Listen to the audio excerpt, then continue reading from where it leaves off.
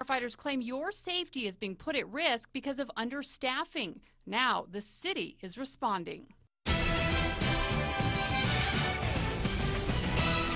afternoon. The fire department says it can't pay for overtime anymore in Albuquerque. So this weekend, some of its engines were down a crew member. Firefighters say their safety and yours is now being compromised. News 13's Cole Miller is live in the Newsplex with both sides.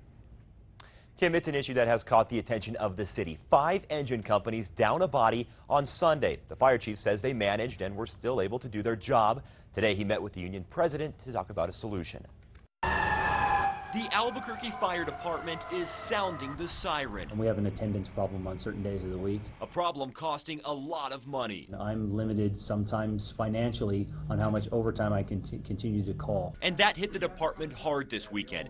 They had to use a new policy that went into effect last month for the very first time. If we don't get our overtime expenditures under control, that staffing engines with 3 people could be a possibility. So on Sunday, 5 engines were down a body each. They usually run 4.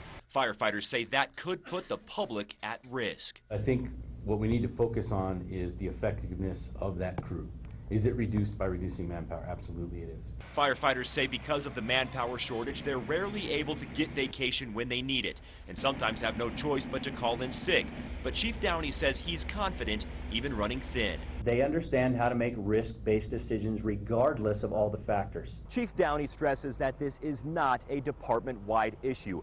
Of the roughly 700 firefighters employed by the city, he says only 25 to 30 are really causing the headache. That means 3% are in a sick leave management program. That's unacceptable. You signed up, you took an oath to join the fire department. And part of that oath was to follow all its rules and regulations and protect the public.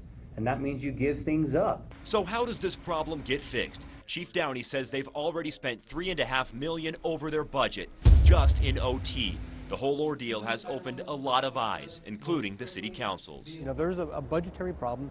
Come back to the Albuquerque City Council and let us deal with those issues. Don't put the department in jeopardy. Now, typically during a fire, 2 firefighters would go into the building and 2 would stay out. But Chief Downey says even with 3 people on an engine, if there is an immediate threat to life, firefighters can take action. Kim, back to you. Okay, thanks, Cole. Now, Councilor Sanchez says he believes reducing the number of firefighters is a mistake. He wishes the department would have had a better grasp of the problem going into the budget talks. Fire leaders and the chief are hoping to come to some sort of agreement on the overtime and staffing problems soon.